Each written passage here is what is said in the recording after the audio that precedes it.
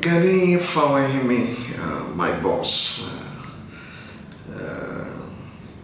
was an enigma in the conundrum of flesh. One of the foremost sharpshooters in our country, who says it as it is, who does not mind whose house is God, who will take a position on any issue, no matter who is involved.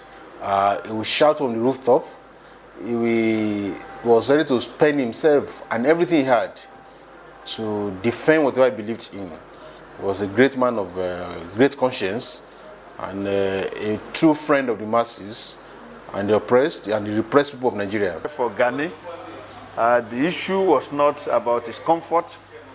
The issue was not about himself. The issue is about that necessary sacrifices required, you see, for him to contribute his own quota, which was significant, you see, to the socio-economic transformation of Nigeria, and which informed his denial, you see, of certain official recognitions. Because, for instance, as a legal person, he did not become senior advocate, not because he didn't merit it as at the time it was not given. He didn't become because of the position he took against the Nigerian establishment.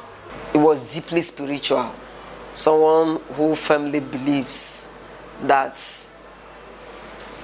if one has the fear of God, then one will do things right. It's indescribable. It's an icon, a human rights activist of international, unparalleled standards, a writer, a defender of the masses, courageous, standing alone, standing for alone, for all what is right, even if he's standing alone. Looking at Gani Fawehinmi, I definitely would want to see Gani as a man of many faces. Gani was extraordinary. He was so unique. Gani was exemplary. Gani never held personal grudge against anybody. Gani wanted a change in the system. Gani wanted equity within human being, regardless of where you come from, regardless of your class, whether you are rich or poor, an Igbo man, a Yoruba man, a Hausa man, be a Briton, be an American, Gani is there for you. All he wants within human race is that let there be equity, let there be social justice.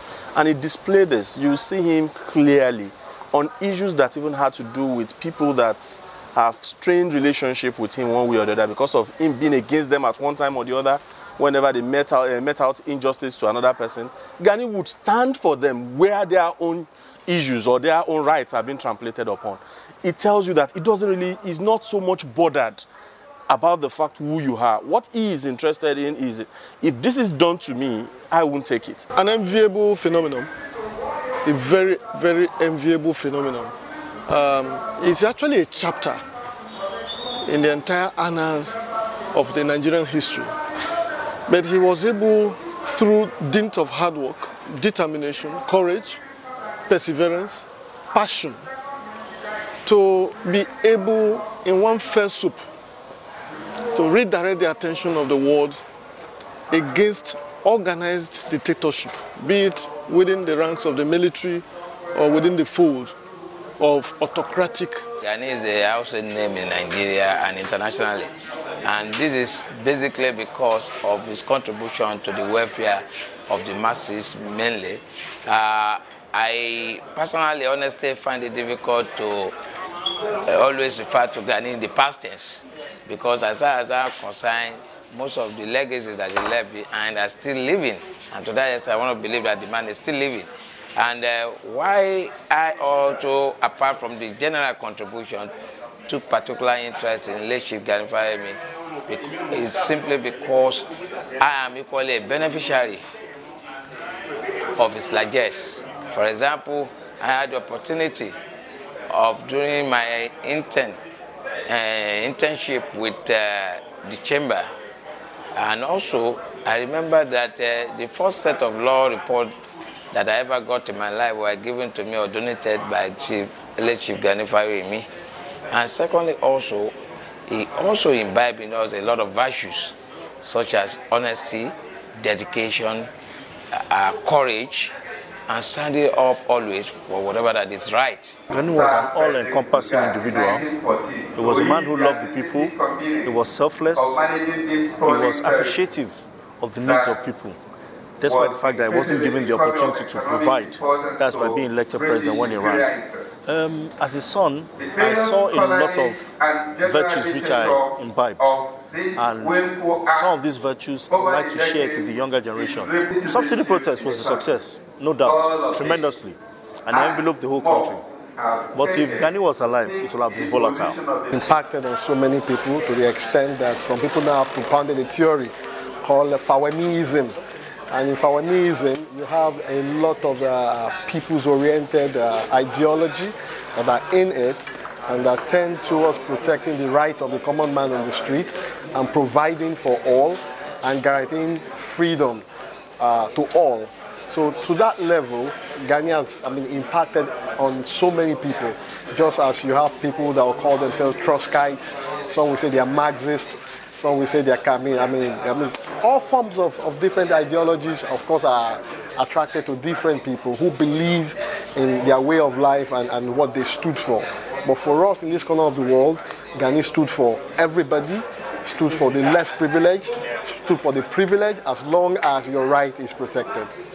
Destabilized, dogged, determined, and also honest, a lover of humanity, somebody who believes that every Nigerian and every human being is equal to each other. Somebody who has shown love to every diverse society in this country. He has worked so hard with what he earned, and even in his death, he is still giving to the poor. That is the simplest description of late Chief Gani Fawehinmi. So many things.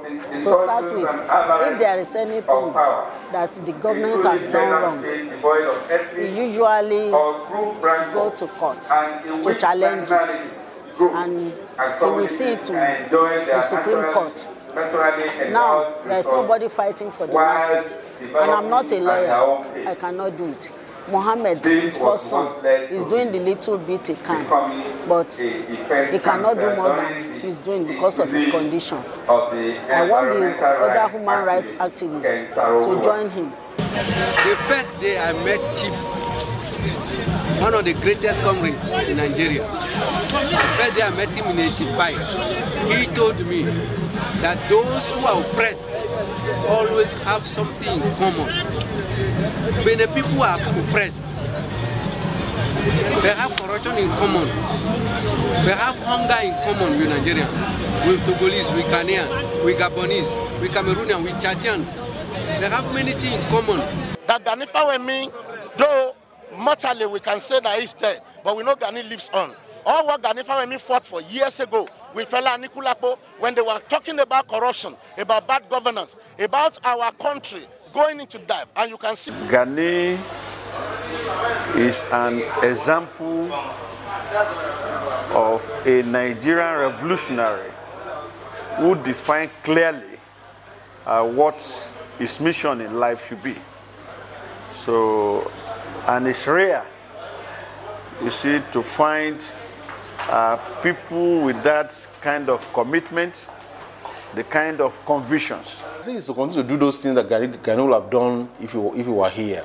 For Gani Fawehinmi, you don't need to name anything after him. He doesn't need any monuments. His name, Gani Fawehinmi, is big, a monument, everlasting monument. So the way to immortalize him is to continue to insist on those issues that he was pushing. That Nigerians, there must be equality of citizens before the law. Nigeria must go on by the rules of law, not the rules of thumb. The rights of the citizens must be respected, and that we must abolish poverty in the lives of our people. And that we have enough resources to take care of the needs of our people, but we cannot have enough resources to take care of the greed of the few who have taken levels of power. I think it is by pushing on those issues to logical conclusions that Gani can best be immortalized. Today, Gani is not remembered for the houses he built, though he built some edifices. Nobody remembers him for the car he rode, or cars he rode in. He was a simple man. Gani is remembered today for the lives he touched and for caring about the less privileged in the society. He spent and was spent for what he believed in. Such people don't die. They live on in the lives, in the hearts of those they touched. So I believe Gani lives forever. But I really think that the only befitting memorial we can pay to this icon of all times is for us to imbibe the virtues that Gani lived and died for. He was for abolition of poverty, and that was why he went all out to form National Conscience Party. And Gani kept on saying that Nigeria, even while he was around, it's like a volcano that will erupt. 4 years after Gani's exit, Nigeria is still like a volcano that will erupt. It's true there's so many activists in Nigeria, but Gani was in a class of his own because he fought like a bulldog. Christians talk of bulldog faith. When a bulldog latches onto your ankle or on anywhere, it would not let go.